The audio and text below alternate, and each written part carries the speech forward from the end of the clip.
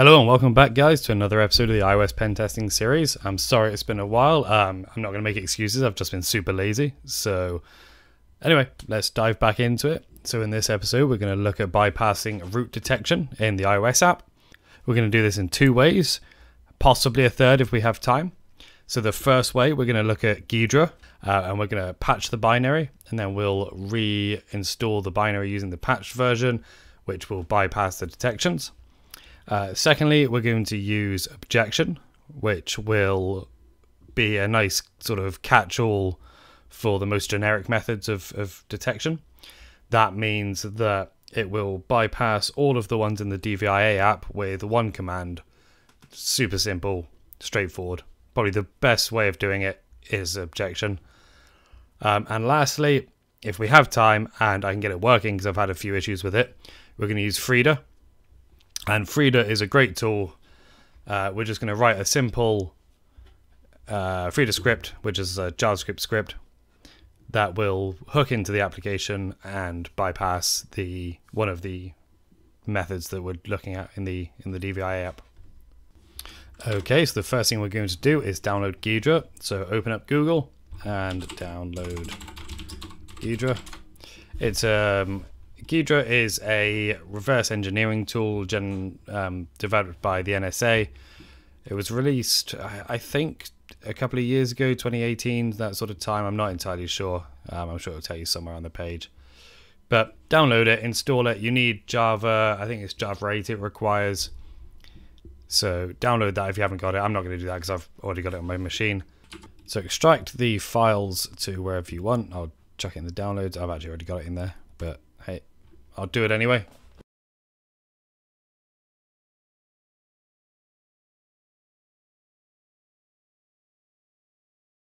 Hey guys, video editing Mantis here.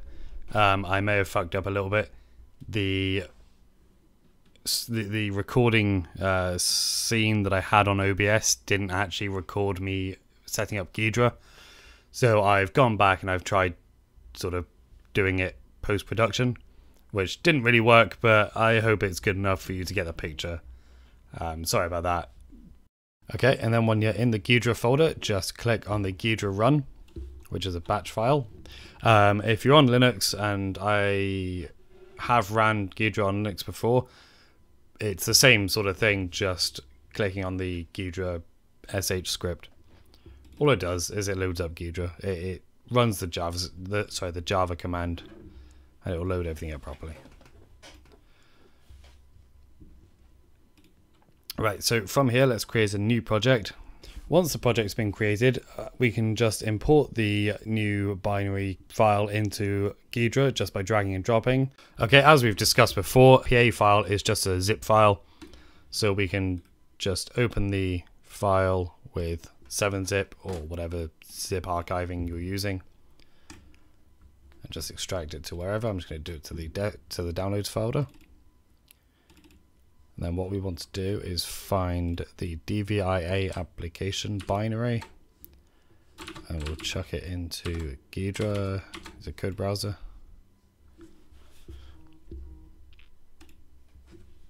Let it evaluate. This can take a long time, so I'll speed this up.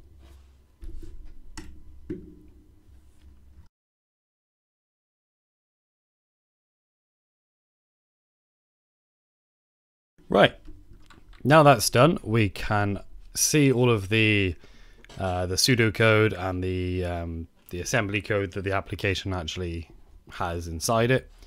The pseudocode on the right here, on this method here, we'll get to that in a second. But this is basically what we're going to be looking at. It's really powerful. It's not quite real code, and the assembly. I mean, I'm not a reverse engineer by any means. Like, anybody that knows me knows that I suck at reverse engineering.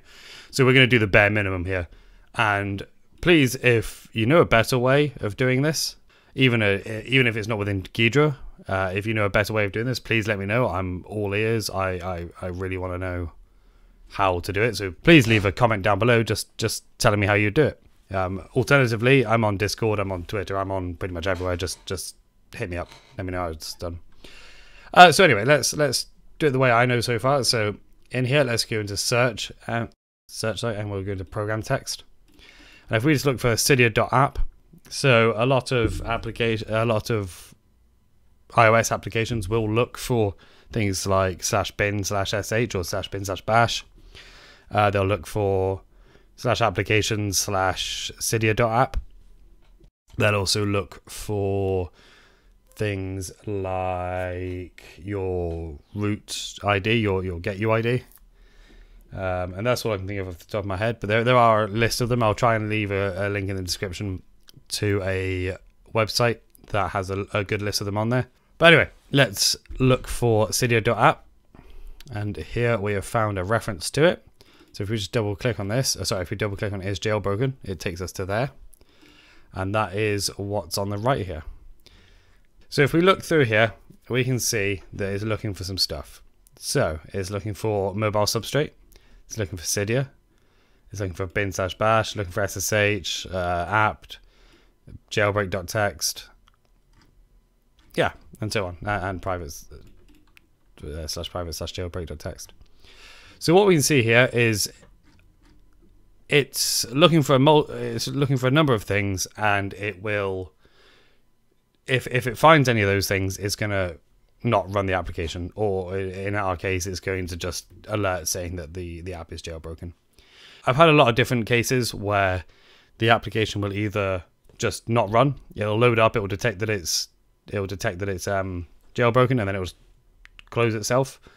The other times is it will limit the functionality.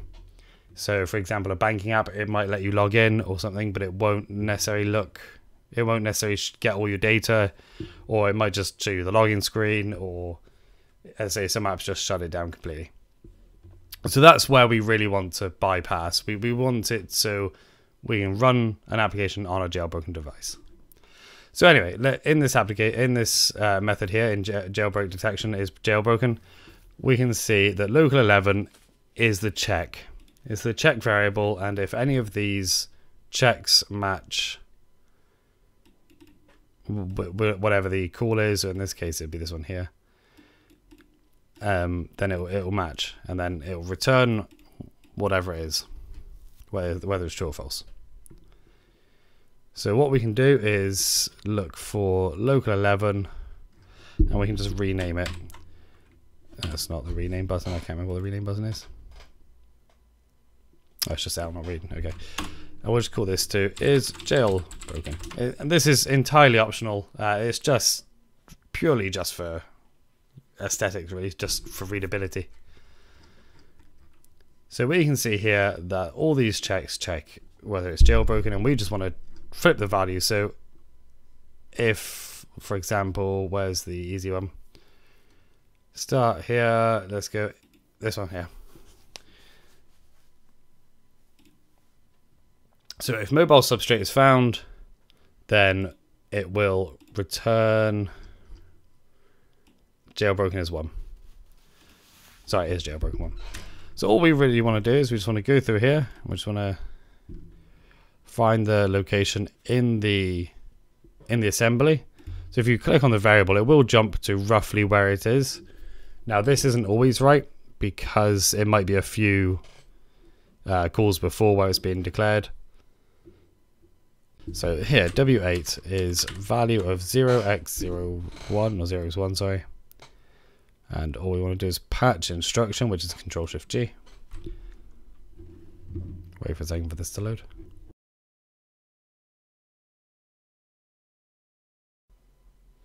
There we go. And all we want to do is change it to 0x0.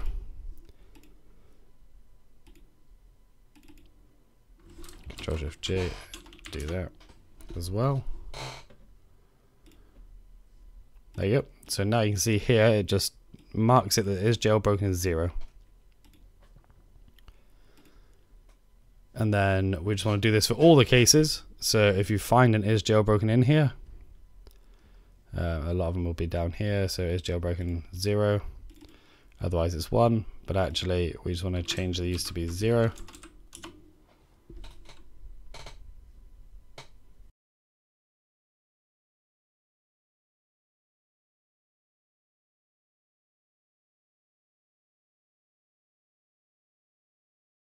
Right, and then finally is jailbroken is 1, and we can change that to 0.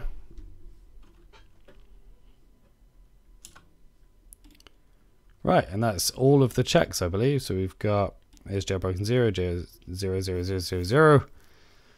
And I believe that's it.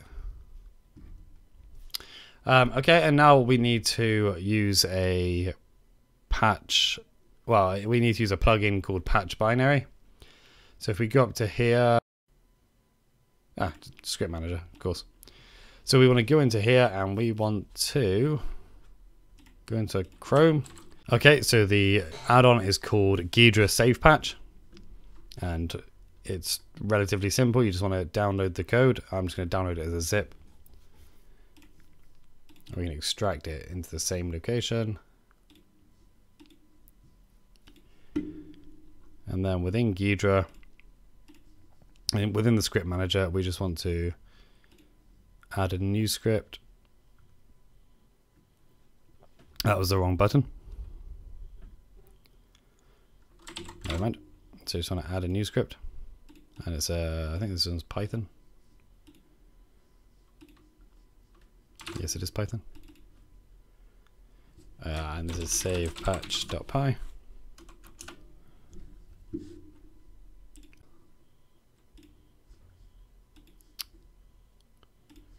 Where is it?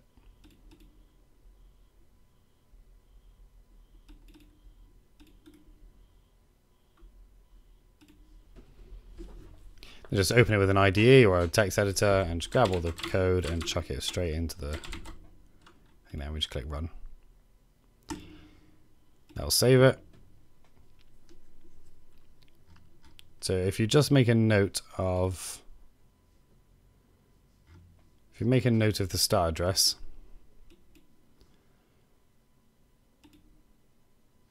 which is, say, this one here.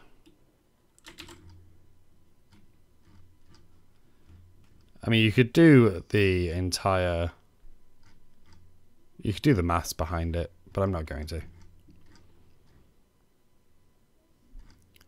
If we go down, we find the return address, which is there.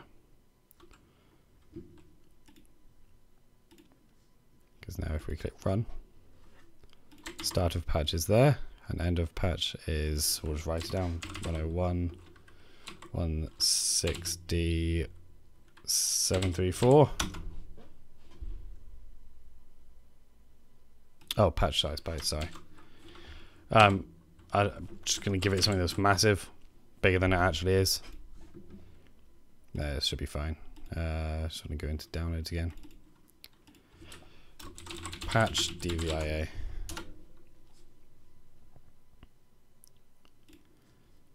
I'm not sure whether that actually worked.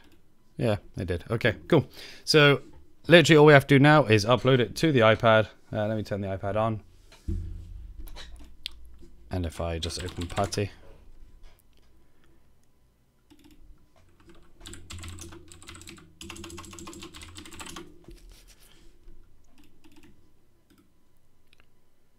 let's just change this so it's a bit easier to read for everyone.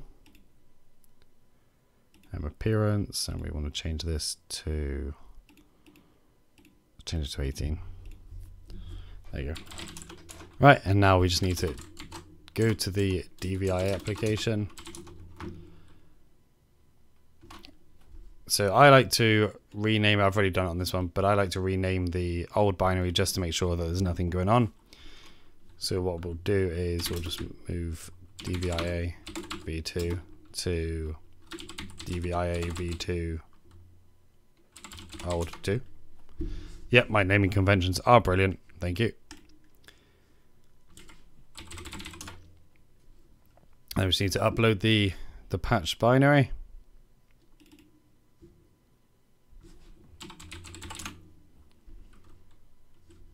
Which is already in the right folder, which is nice.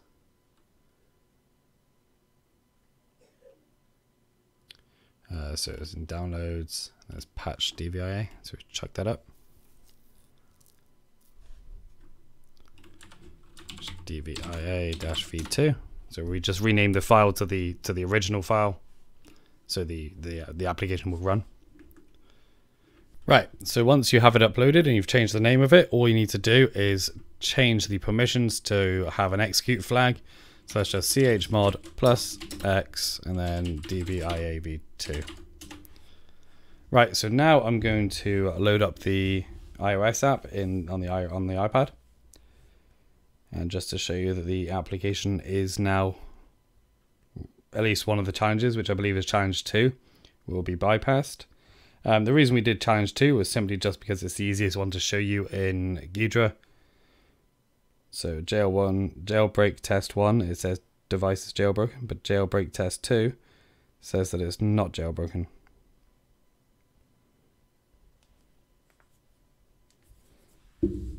Okay, and that's as easy as that with Ghidra. Right, so now I'm going to move over to the Linux machine, and I'm just going to show you how you do it with Objection. You could run it on Windows, but my Windows machine isn't really set up for pen testing. So I'm going to move over to the Linux machine, and yeah, we'll go from there. Okay, now we're on our Linux machine. I'm going to load up Objection, and right, that's done. So I'm just going to load up the DVIA application, just so Objection has something to hook into. And let's do it the same way that we've done it the past few times.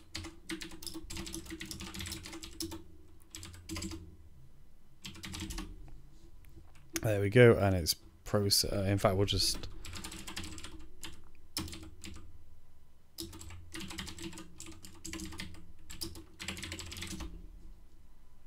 there we go. Now we're hooked in. So the easiest way of doing this, and honestly, it's so easy. I don't know why more people don't use Objection. It's a fantastic tool. So all we have to do is type in iOS space Jailbreak Disable, and then it's done. So now we can check in all of our challenges there, and they are all saying not jailbroken. And it really is as easy as that. That's it. I couldn't think of an easier way of doing this. But it's super effective. As I say, it's not a catch-all. If a developer has put in a special check, then Objection may not be able to catch it. But for most use cases, it's fantastic. Okay, so I didn't expect this video to get this long. It's already at 18 minutes. I think we're going to leave the Frida section to another video, a separate video just for Frida. I think it deserves that as well. There's a lot to go over. So for now, I'm just going to cut it here. And if you have any questions, or if you have any comments, please leave them down below. Like this video if you liked it. And yeah, have a great day. Stay safe, everyone. Cheers.